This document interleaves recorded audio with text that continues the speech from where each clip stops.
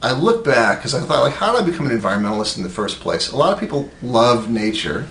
You know, they go hiking or fishing and they're happy with that. But somehow the environmental protection advocate kind of person, what makes a guy like me tick? And I finally looked back and I began to realize that my entire life was based around some incident when I was 5 years old.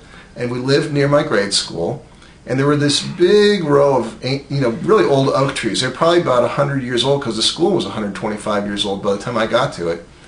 Mm-hmm. And anyway, my dad used to fight zoning fights. We lived in this little suburb close into St. Louis. Now it's called the inner suburb, but at the time it was, pretty far out from the city of St. Louis. And the city council had figured out if they started widening the roads in the city, they'd get a bunch of money from the federal government. And so they got involved with all these crazy projects that basically were going to ruin the nature of the town. And one of the things they decided to do was to make a right turn lane right in front of the school. So that, why? I don't know, because all the kids had to cross the street there. So they put in this crazy right turn lane. In doing so, they cut down about 5 really beautiful oak trees that I consider my personal friends. And then you think about 5-year-old, we lived near a creek, we had turtles and tadpoles and stuff, and I just loved nature. And I was like despondent. These were my personal friends, and they were dead.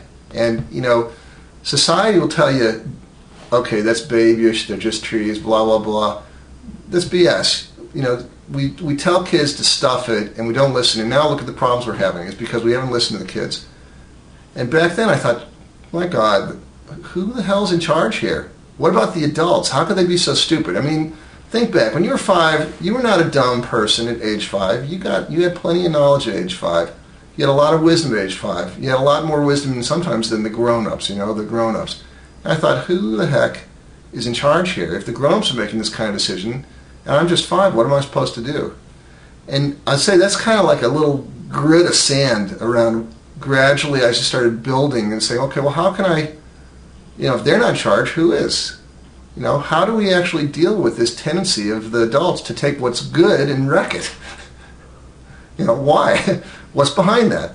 And so, I didn't spend all my time thinking about that, but that was the beginning of my environmental career. In 3rd grade, I led an anti-littering campaign, and on 6th grade, I led a campaign.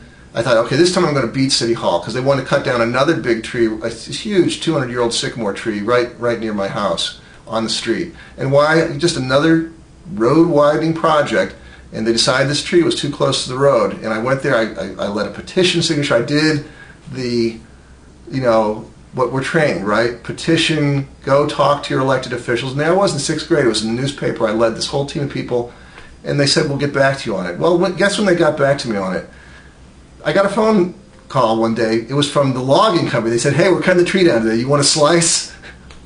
And I said, I don't think I need a slice of that tree. That's not the point. The point was to save the tree, not to save a slice of the tree. And it's this kind of stuff, this kind of insanity. There was no need. The road was fine. Everyone liked the road.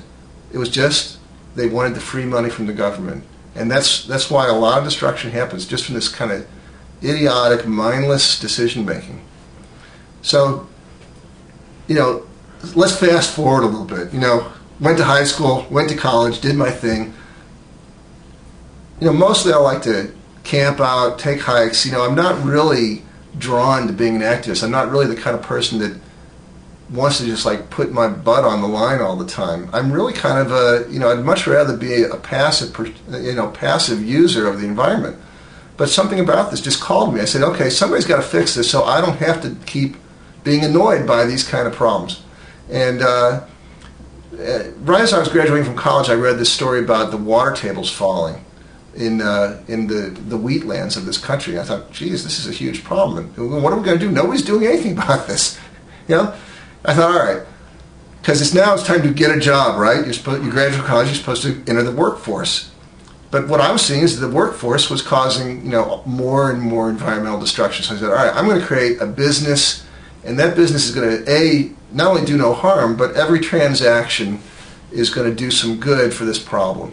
Okay, so here we've got water tables falling, and here I'm just a kid out of college, really not that smart about business, and I said, I will sell water-saving shower heads. Because it made a lot of sense. It was something that you could sell. They were already made. it made a lot of money for the customers, and it made a little bit of money for me. And so there I was in my first green business at age 23 in 1983. And I went out and I started selling energy-saving water shower heads. Energy and water-saving showers. They saved both energy and water. And I sold thousands of those things. And then the first compact fluorescent lights came in. Everyone goes, oh, compact fluorescent lights. I sold some of the first compact fluorescent lights in the United States of America.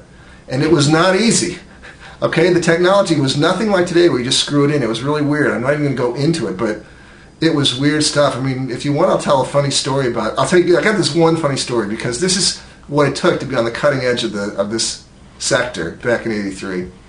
So there was this company, they're probably out of business now, but they had come up with back then you had to take your compact fluorescent light and you plugged it into a transformer, and then you turned the thing upside down and you screwed it into the light socket. And again, I sold thousands of these things.